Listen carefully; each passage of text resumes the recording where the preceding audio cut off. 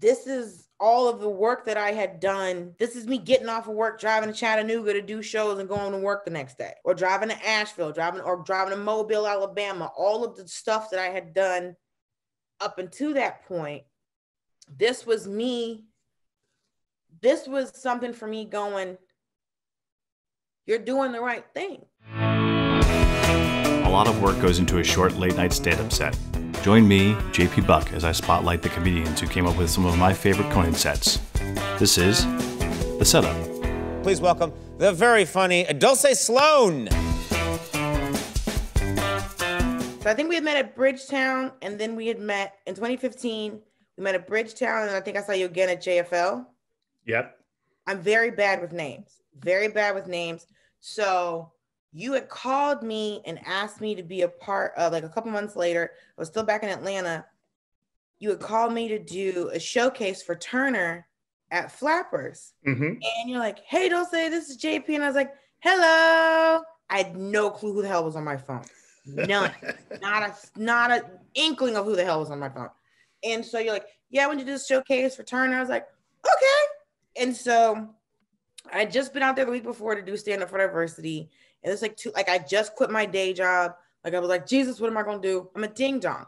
I had no clue that you were looking at I was auditioning basically to do a late night set. Nothing, none, no clue. I'm a ding dong.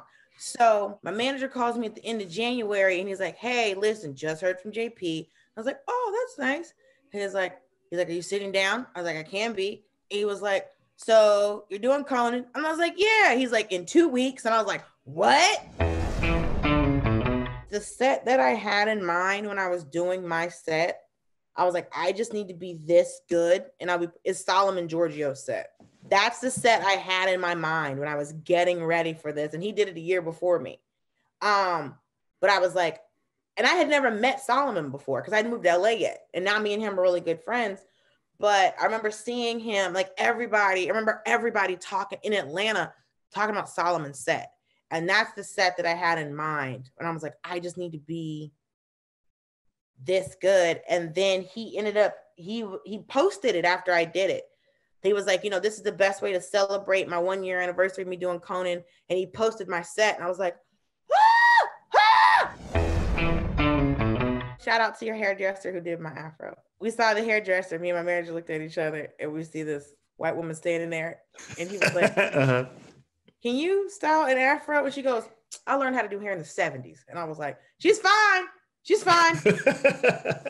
I want to give credit to whoever, I might cry. I don't know who the stagehand was who opened the curtain and handed me the microphone. But when I finally got back there and I was just like, okay. And he's holding the microphone, he's holding the curtain and he goes, you got this. Done this 1,000 times. You're fine. You know your mark is. And I don't know who this man is, but I will give him a baby if he asks me. Like that, he kind of knocked me back into place. And I was like, I'll give him a kid if he asks me. That's all I'm saying.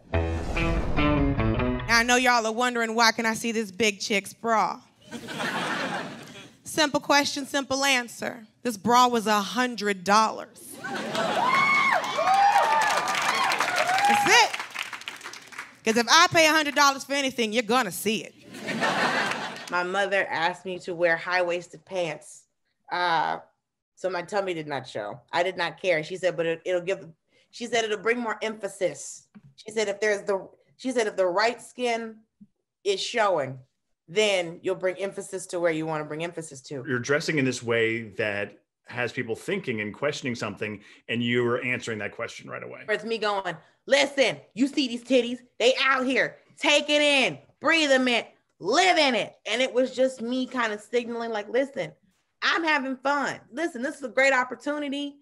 And, y'all are enjoying the show, but we finna have fun. And that's what I wanted to convey, because the thing is, if I'm not having fun, they sure not gonna have no fun. I always got an issue with gay men grabbing my boobs, especially at brunch. You're sitting there drinking a mimosa All of a sudden, boom, gay man's hand right here. Pulsing. Looking you in the face going, oh, girl, it's all right, I'm gay. That's why you can't do it. Because no one puts the keys in a Lamborghini, starts the car, and gets out.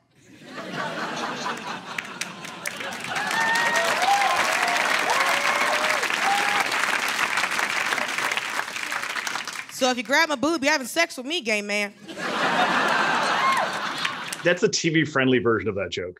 Yes. The version that you've been doing in clubs and festivals, which is not TV clean. No. You do use a different word. You use the F word in that joke.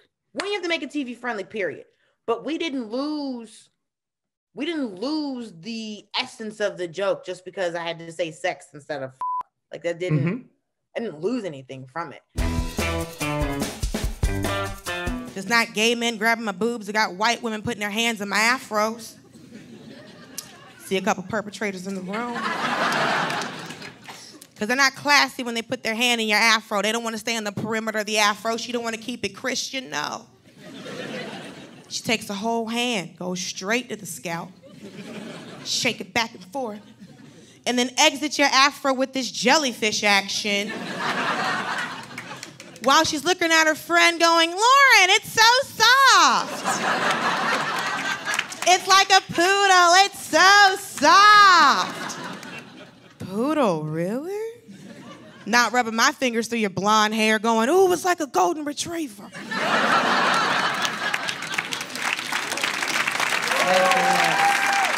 It's rude. I love your line at the beginning of keeping it Christian. It's one of my favorite things to say. I love that. It obviously it doesn't really make sense in what you're saying. However, it's such a fun thing to hear. Yes. And like it adds so much to the joke. You know, out here just keeping it Christian, you know, it's so funny to me. And it's a ridiculous statement. Because people go, what does Christianity have to do with her hair? That's the point. It's ridiculous. It's a joke. It makes me happy. But when I started doing that line in that bit, I always got a bigger laugh than whatever I was saying before.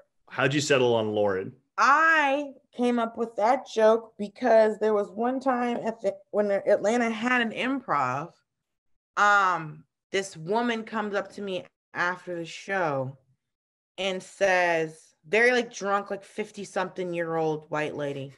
And she's yelling at her friend, Lauren, she's just like Adelaide. I was like, what's happening? And she's like, you just remind me of the woman who raised me. And I was like, I didn't need any of that.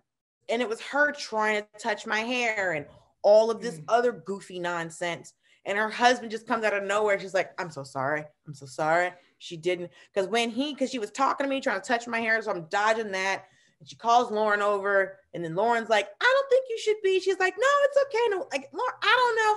And then she and her husband's kind of like, hey, come on. And it's like, oh my God, you remind me of the lady who raised me. And her husband goes, all right, gotta go. And then just like cartoon Sandman on the Apollo just yanks this woman back. And that's how I kind of came up with that whole bit. Because her friend's name was actually Lauren. I'm just Lauren, like, okay. I've had white women come up to me and go, oh my God, is that why that lady at my job doesn't like me? And I go, yes. Because you keep quit touching her. Quit touching her hair. But she said, but it's different all the time. Fine, that doesn't mean you need to touch it.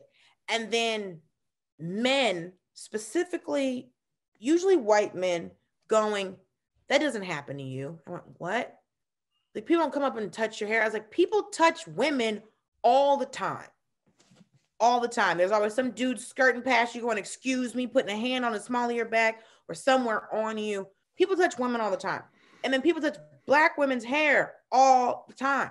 So the fact that I had men coming up to me going, that's not happening to you. I'm like, yes. Yes, it is. It was always the craziest reaction. So I either got white women apologizing or white men saying to me, this didn't happen. So I was like, okay, I have to put this joke in this set. Great. Thank you. That's hilarious. Thank you so was saying how funny I was. And he was just like, if you need anything, let us know. If you ever want to come back on the show, let us know. And I was like, he didn't have to say that. So I knew it was he was just telling me, he's like, you're so funny and I really enjoyed watching you. And I was like, oh man, like I didn't expect him to say all that stuff. So when I walked off stage, I was like, I just did Conan. And like, that's when everything hit me. That's when everybody got to know who I was. I've done 2 pilots. I'm doing a movie I just did a movie this year and it's coming out in November. Conan was kind of the springboard for everything. So I'm so thankful to y'all for just being supportive of me. It's a small little like calling card for you, but I just knew that this was like starting an unstoppable force. And I'm so happy just to see what you've done. I should have been fired if I didn't book you. That's all I could say. Oh, thank you. It was the easiest decision when Reg emailed me. I was like, oh yeah, okay, let's do this. Oh, thank you.